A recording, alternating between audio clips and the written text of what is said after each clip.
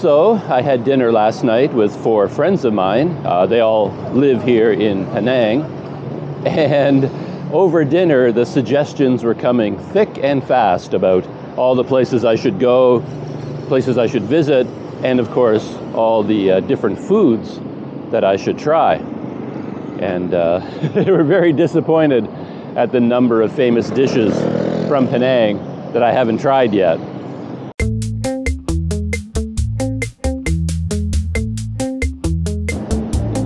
And one of those suggestions as a place to go was the Cecil Street Market. And I might even be a little bit late for this. It's already 10 o'clock in the morning, and my impression is markets are always more interesting and bustling and busier the earlier you get there. But we'll see. And speaking of going out to eat, which is what I'm going to do when I get to the market, I have plans to go to this restaurant on Sunday morning with one of the friends that I met last night. This is like a dim sum place, which is extremely popular, and we're going to come here early to miss the crowds, because right now, as you can see, there's a crowd of people waiting for tables outside.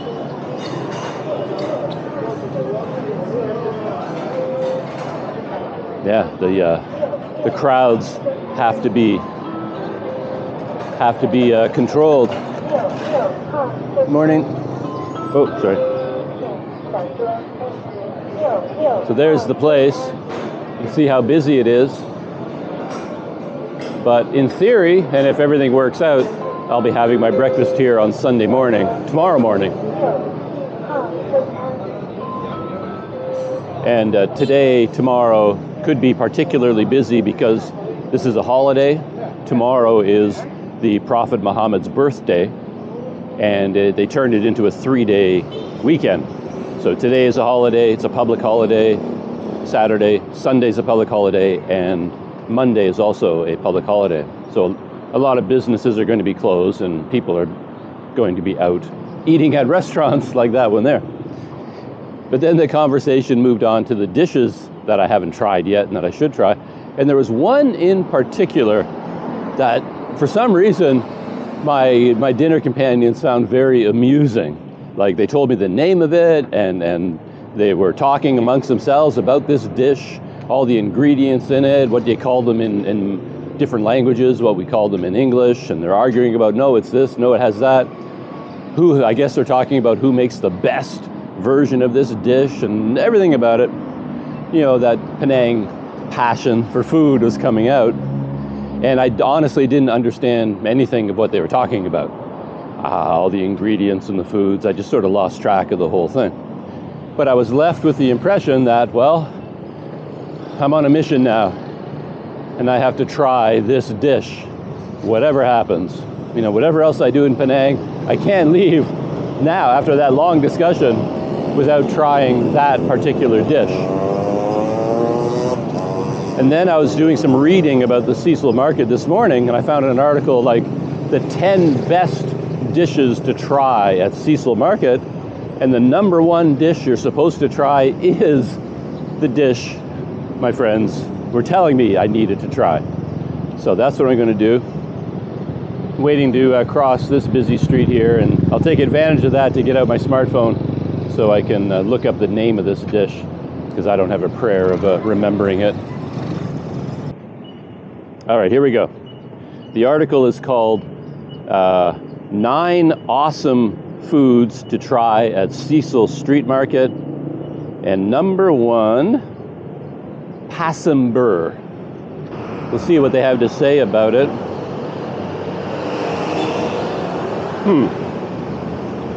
They're talking about one particular market stall, though, where you get the best version of this. And there's no way I'll be able to find it. I'll be lucky if I can even find this dish. So we'll see what happens. But they say, tossed as a salad with a variety of crisp fritters, kukur and karapak, tofu, julienne cucumbers, and jicama, slathered in a tasty tomatoey sauce, thickened with sweet potatoes. This Pasembur is worth the queue and the hype. Flavors were subtle, but packed a punch. But of course, he's talking about the Pasembur at this particular stall, but doesn't actually say which one it is. I won't be able to find it. Like I said, I'll just wander around and show people pictures of Pasembur and see where I can get any version of it. Another busy intersection. Yeah, this one comes right out of Comtar, the bus exchange. So you get a lot of traffic, yeah, coming out of there, including the buses. I guess it's a good day to stay in Georgetown, looking at the sky. What I mean is not going far away, up the coast or anything like that, because the weather does not look promising. I should have brought my umbrella, actually. Probably going to get rained on, but I'm more interested in the market, just seeing the atmosphere, than I am in the food. Because that was another thing with with any group of Malaysians you get together, they start talking about food, and of course someone will say, you can get this dish here, and the other person will say, no, they make terrible, whatever dish that is. The best, you have to go to the best restaurant that makes the best version of that dish. Otherwise, it's a complete waste of time. You have to get the best. This place is famous for making the best, right? But of course, I have to explain multiple times that I would know the difference. You can put the best nasi lemak in front of me, the worst nasi lemak according to, Penang standards, and they would both taste absolutely fine to me. I wouldn't be able to tell the difference. The funny thing is, when I was looking for information about this market, almost every website I found, it kind of said the same thing. They would say that, when tourists come to Penang, they go to this market and that market and some other market. Those are the famous markets where all the tourists go. But local people, they know better, and they go to the real traditional markets where you get the good food. Apparently they serve all the bad food at the tourist markets, and the good food, you've got to go to the secret places that only the people on Penang know about. And then that leads them into saying, and one of those is Cecil Street Market. And they say, that's where you have to go. And foreigners never go to this market. Nobody knows about it. And yet, every search I did about markets points me towards this Cecil Street Market. So if it was unknown to tourists, all the articles they're writing about it will soon change that. And we're all going there. I'm going there because of this article I read, or because my friends told me to go there. And now, hopefully, I'll post a video about it, and then other people will go there. Before you know it, everybody will know about it. Ay, ay, ay.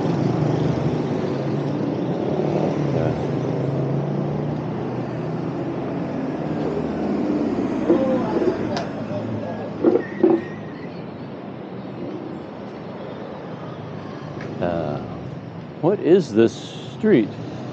This might actually be the other side of Beach Street that I was walking on before, just outside of the World Heritage Site area. Maybe this is Beach?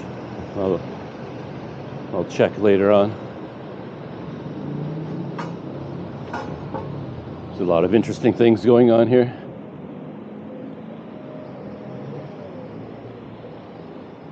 A lot of interesting shops and fabricating places. Ha! And with my selfie stick, I can even look above the gates, the fences, and I can see what's over there.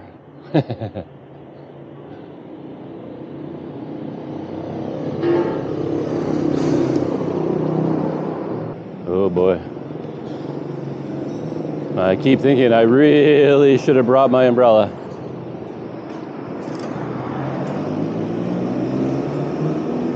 My timing isn't terrible. Not great either. There's the Cecil Street Market. Doesn't look busy from here. But as you can see, it is really starting to rain. I don't mind getting wet, but all my gear, you know? So I had to jog a little bit to get my camera out of the rain.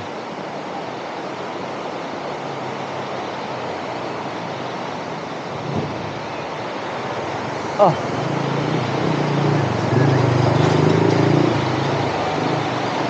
The heavy rain didn't last long, so I could have waited it out under some shelter somewhere. So it looks like this side of the market where I entered is the wet market, which I'm told becomes active in the afternoon. And we've got some market kittens waiting. Hey? Hello. Little scruffy fellows, these two. One of them, yeah, some eye infections. Sorry, buddy. This one could do with a bit of fattening up, a little bony.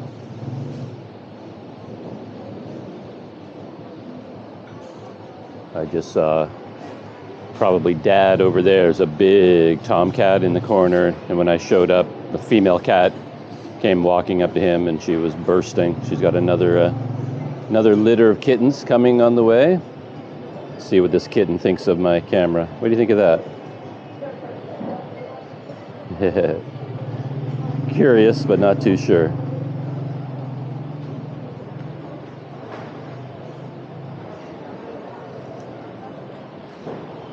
So it looks like the market also has other sections, like here, fruits and vegetables and household goods.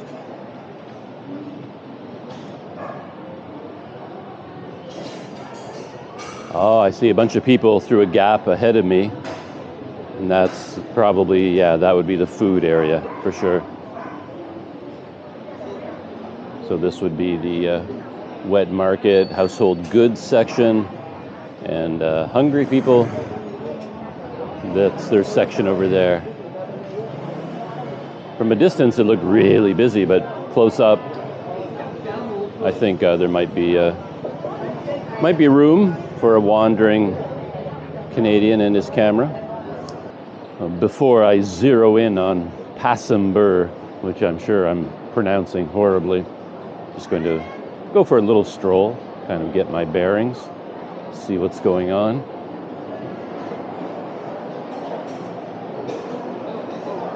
Well, there's a lineup here, so they must be serving something good, something well known.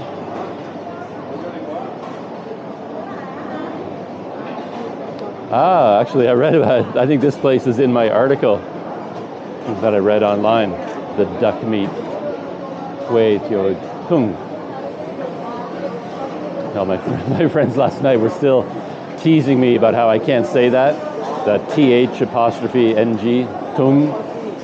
They say it in a way that's correct, and I get it wrong every time. But yeah, I definitely have to try that. And I think the article I read ended with number 9 being like anything fried, that you have to have something fried to round out your experience here. So they listed like 8 individual dishes, and then said, and then something fried, like I was just passing there.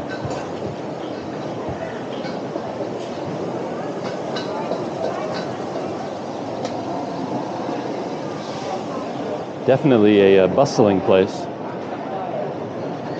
But my timing was pretty good for the time to come here. It's not like they started shutting down or anything. Still open and busy. This is one of these breakfast places where you get the French toast bread, mini bread, and tea and coffee.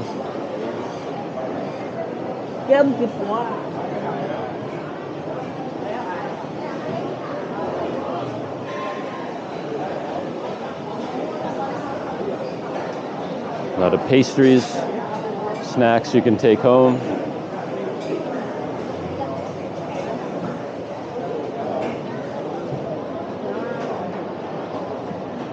And more kind of pastries and fried goods.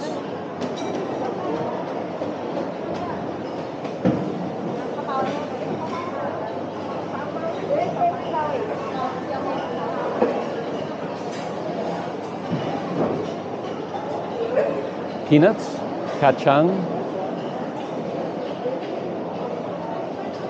Oh, look at that. They even have large signs hanging from the ceiling, kind of identifying where you can get in various places. I see a sign over there for Lorbak, L-O-R-B-A-K, and I think the article listed one of those as one of the 9 things you had to try.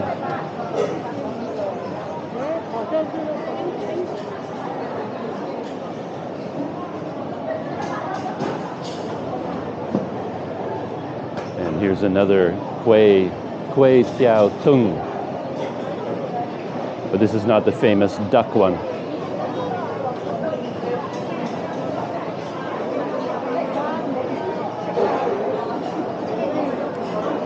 A lot of people enjoying their breakfast. Oh, look at that Jawa mee. I wonder if I can have 3 dishes. Would that work?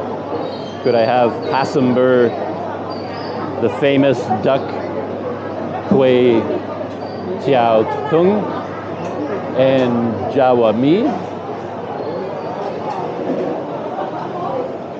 We had a little bit of a discussion over dinner about the origin of Jawa mee, because I thought I was told that it was from India by the man who told me about it, but online it said it came from Indonesia, and then there was a heated debate amongst my friends about what the truth was.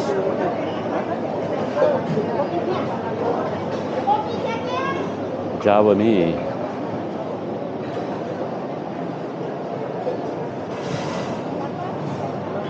And the advice they gave me, like in terms of talking about the meal, oh, and there's a laksa. You can get laksa over there, Assam laksa. Penang white coffee over there. But yeah, their advice to me was, don't bring up the subject. Like, don't, it's too controversial. just talk about the food, taste it, you know, talk about the ingredients, but don't try to talk about where it comes from, because you'll just start arguments. So here's Hokkien mee, Lord mee.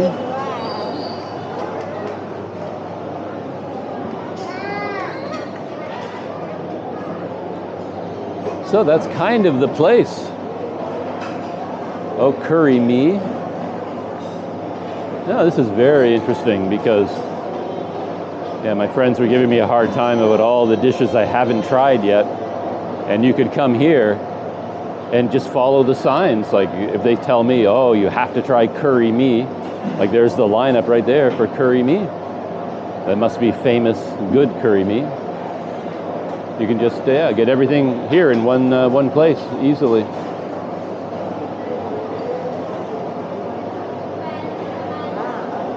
Okay. Well, I'm going to reset and get out my phone and try to find and use the photo. Maybe people can point me towards Pasembur. That'll be my first meal. Excuse me, can I ask you a question? Do you know if I can find this dish here? Oh, you have it. Pasembur? Down there? There's a store underneath the fan. Underneath the fan right there. Oh, okay. They're showing the 550 ringgit Malaysia, the one. Okay, that's it? That's the one. Okay. Very famous. Very good. That's what I heard. They have it on the internet, so I have to try it. Yeah. And also the kway teow soup. Right, the duck one there. That one, also famous. Maybe I will have both. Yeah. Good. And yeah, there's a lot of things to try here. Everything also can try that. Yeah. Thank you. Okay. Go check it out. So I got some local advice. Turned out to be quite a lucky coincidence. I just went up to a table to ask someone if I can get this dish, Pasembur, here, and they were eating Pasembur, and they pointed me over here. Oh, okay, and there is a lineup, so that means it's. Oh, yeah, look at that! I didn't even notice it when I came by the first time. The sign says Pasembur right there. I don't know if there are different types. I guess I'll just get in the line and see what happens. 5.5 ringgit.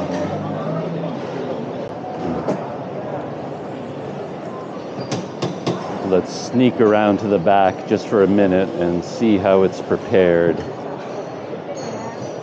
So I guess that's a completed. Yeah, I don't know if you get to choose ingredients, or is there just one standard one? Let's see, she breaks up one of those, chops up one of those, cuts up one of those, and then some of this, some of that, something else, and then tomato sauce, I guess, is on top, and that's Pasembur.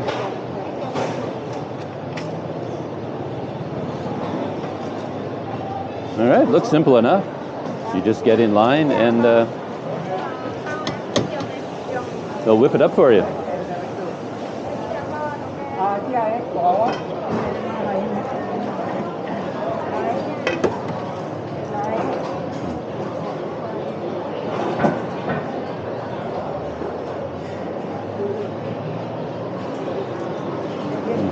Small? Small. Yep.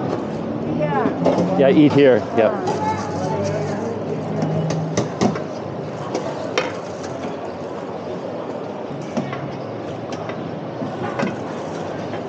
So, I think that's mine, and then we get the sauce. Thank you. That's it. Thank you. Okay. Hello. Well, that was, I think that was the easy part. The more difficult part might be sitting down. And one thing I've learned is if you want to make a local shop owner happy in Malaysia, you have exact change. If you have change, they're generally very happy.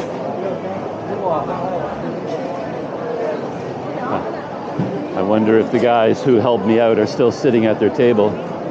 Maybe they wouldn't mind if I joined them, but hello. There's a big table over there. I don't know if seating is restricted depending on what food you got.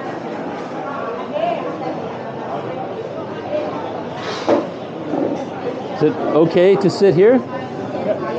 How many person? Just one, but other people.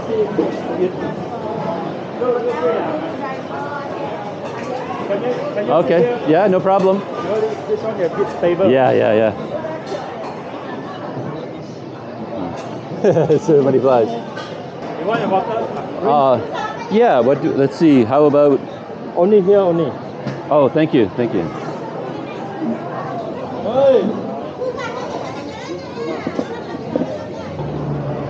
No, it takes a village. Like 6 people got together to find me a seat. Only one page only. How about? I tell you. This one. Okay, honey lime. Whole one, huh? Yep. Thank you.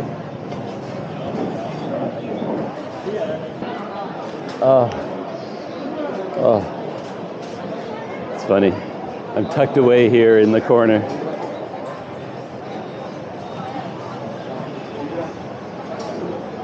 But yeah, I thought, I could sit at the big table and other people could just join me. That would be fine. But if they have a table for one. And I ordered small Pasembur because I think I'm going to have 2 more dishes at least. And to sit at this table, I've been talking about this a lot, but then for some reason I completely forgot about it. You have to order a drink to rent the table. So this is their drinks menu. I was looking for, tea or coffee or something, but they didn't have that. So I got honey lime. $2 only. Okay. Thank you. Thank you. So yeah, things happen fast at Cecil Street Market.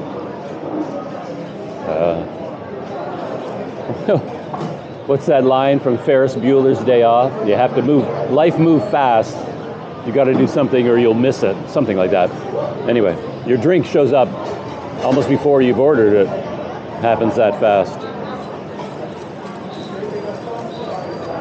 Anyway, that's my drink. That is nice. I like that. I'd order it again, and that's my highest praise for any food or drink.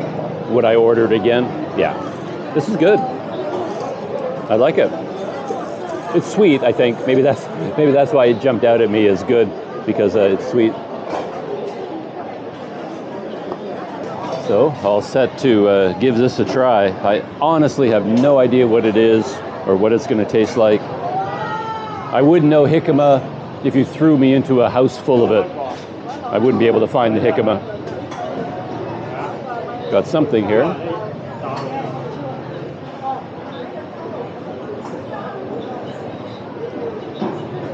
Yeah, good. Just a tomato sauce.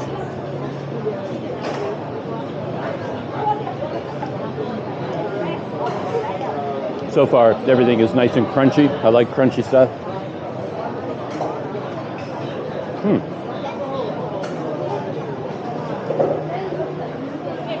Yeah, this is good.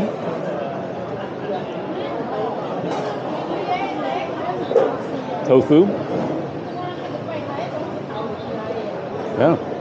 I don't. Maybe this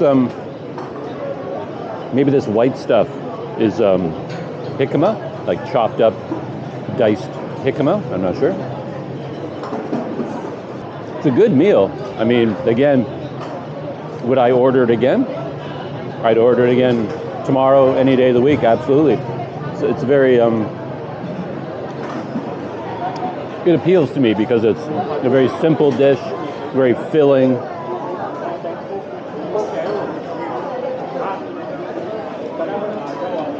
Maybe even a little bit sweet. I think there's some sugar in here. It's a sweet dish. I think maybe the tomato sauce has some sweetener added. And I like the mixture, the mix of textures, because they take one of those big, almost like a cookie-like thing, and crumble it up into pieces, and it's down at the bottom. And that's what this is. Oh, yeah, it's crunchy. You know, this is a medium, and then you've got soft tofu. Yeah, it's good. I mean, in terms of flavor, I don't know. I mean, it's tomatoey, tomato sauce. It's good. It's not spicy at all, which I don't mind. Anyway, there you get it. There you have it. Pasembur.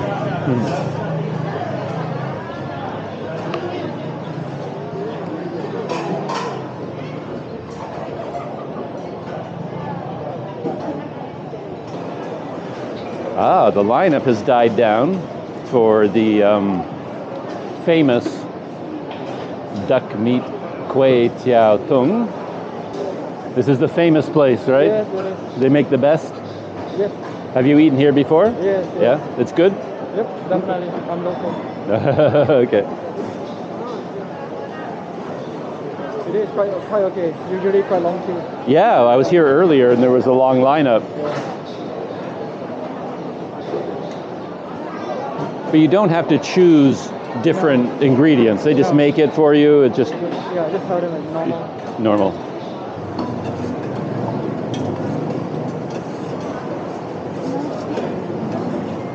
I guess he got a whole bunch to go. Okay.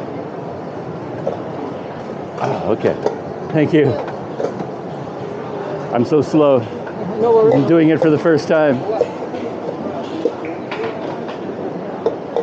Okay, I'm slow, but they're fast. Man, when you're in line and you're ordering, you better be ready with your money, and people in line behind you, they want their, I was gonna, Kway Tiao Tung.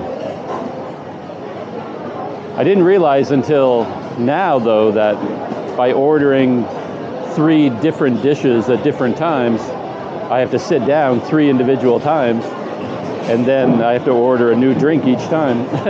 So, but there's no way I could have gotten 3 of these all at once. But look how they organized it. The chopsticks and the spices right on top.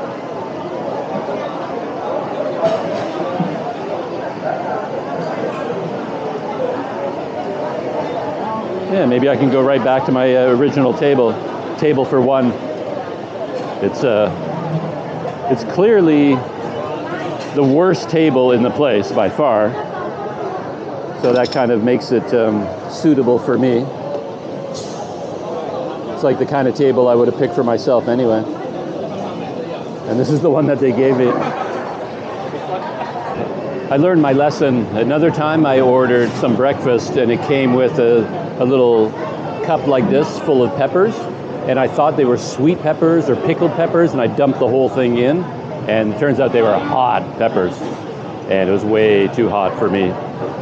I think the guy that's in charge of these tables, he recognized me that I was sitting here before, so he's not making me buy another drink. I'm a preferred customer. So yeah, dive in and give this a try. Got the fish balls, and I guess duck meat. So far so good. Would I order it again? Sure. Why not?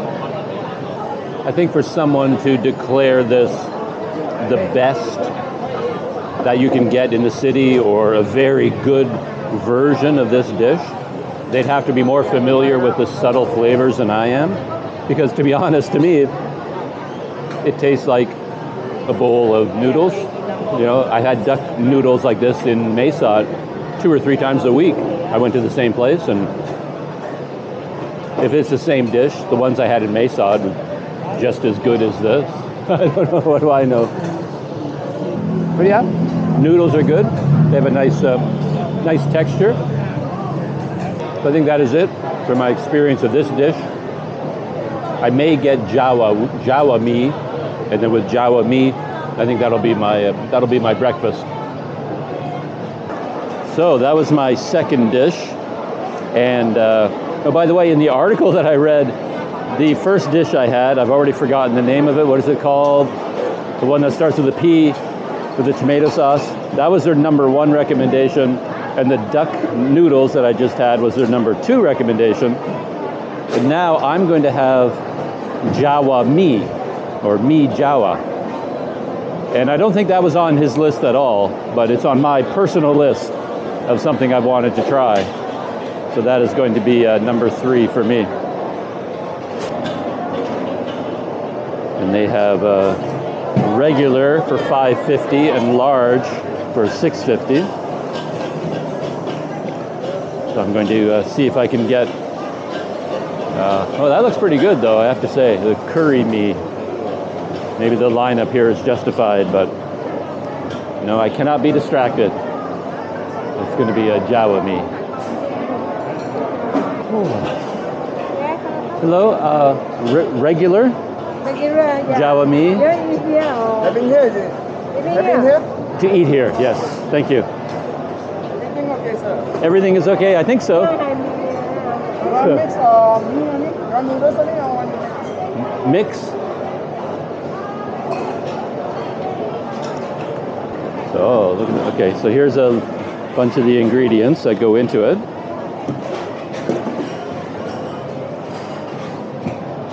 Wow, look, everything is so neatly prepared in advance. Some shrimp and sauce. The sauce is probably the key thing. Thank you. Thank you. Okay, thank you.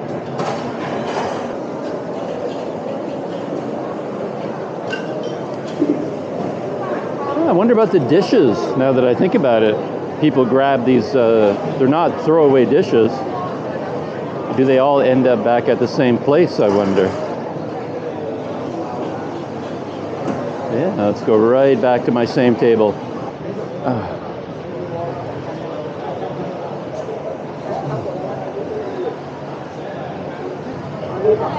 Yeah, it's interesting. I keep talking about how I always end up at the worst possible table everywhere I go. And part of the reason for that, I think it's a psychological thing. I do it without thinking about it. I like to have the table that nobody else wants, and then I'm more comfortable there. I don't feel like I'm bothering anyone else by taking the good table. No one's looking at my table, waiting for me to get up and go away because they want my table. I can just relax. And here I've had 3 dishes at this table, and even my cutlery is still here. I can come back and use my wooden chopsticks. It's kind of funny. Even when I showed up, the man was showing me to this table, ambulance. The people at the other table kind of felt bad for me, I think, because the table was covered in flies, and they leaned over and chased away all the flies so I could sit down. All right, let's see what this sauce tastes like. That's nice, very light. Some of the tofu, a bit of sliced egg. And he had different types of noodles. And I think he was going to ask me, like, which type do I want? But then he said, you know, I can mix. So he actually gave me a little bit of all of them. So that works for me. But speaking of the plates, maybe there's like a central, all the plates go to the same place, washed by the same people, stored in the same place, and then they get divided up again amongst all the different food stalls. But they are color-coded. One place has all orange plates, another place has all pink ones, blue ones. So there is some kind of a system going on here. The noodles are good. I think when I'm talking about how the dishes don't strike me as so unbelievably amazing, it might be partially that I don't... honey lime? A woman came to get a drink. It was a different person. But to be honest, I want another honey lime drink, so I'm happy to order one. I was just saying that a lot of what makes one of these dishes good, or like they get a reputation for making good food, probably has a lot to do with the noodles, the ingredients and the texture and the way they cook them, because they are good. Every dish I've had this morning, the noodles have they've been perfect. And I think maybe it takes a certain amount of skill, and I'm not the person to really appreciate the finest, noodles.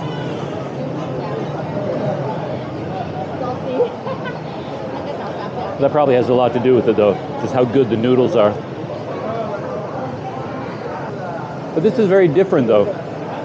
When the man that I met at New World Park, he ordered Jawa meat. It's completely different. It wasn't like this at all. Like, to me, this is just another bowl of noodles. But what he had was something different. I think it had interesting things on top. I'll have to try it at New World Park and see what the difference is. Another honey lime.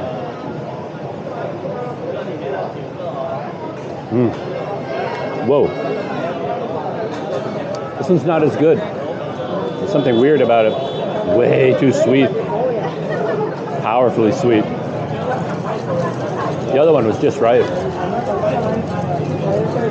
Maybe I stirred this one up more and got all the sugar off the bottom or something.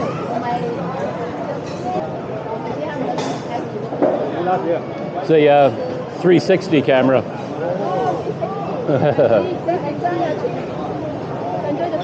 Thank you. It's very good. Or maybe I didn't stir it up enough. Now it's tasting better. I got it all fully mixed. There's a bunch of stuff on the bottom. Look at that. Tons of stuff. I don't know what all that is. Well, I have to thank my friends from last night. That was a good recommendation to come here. I enjoyed that quite a bit. Very successful morning. Breakfast, brunch, and lunch all put together. The winner by far for me, by a clear margin really, the more I think about it, is the Pasembur. That was the most unique the most interesting dish that I had. The other ones were good, but they really were very similar to, you know, a variety of types of bowls of noodles that I've had. But the Pasembur was something quite different. I have to be looking at the sign and reading the name in order for me to remember what it is. As soon as I walk away from here, I'll never be able to think of the name Pasembur again. I've already forgotten. No, that was good. I really enjoyed that meal. And the bowls of noodles were good. The lemon lime drink was good. I like the atmosphere here. And me being so passionate about how places are organized, I very much enjoyed that aspect of this place. Very easy for a foreigner like me to find my way around, see exactly in English what dish they are preparing at each stall, how much it is, small, medium, large. Payment was fast, preparation was fast, efficient. Yeah, very enjoyable experience. So I'm back out on the streets again, obviously. And yeah, kind of a busy area this around here, all the traffic. A lot of cats too. This is a real cat market. There's quite a few of them wandering around. And I always like to see a bunch of cats.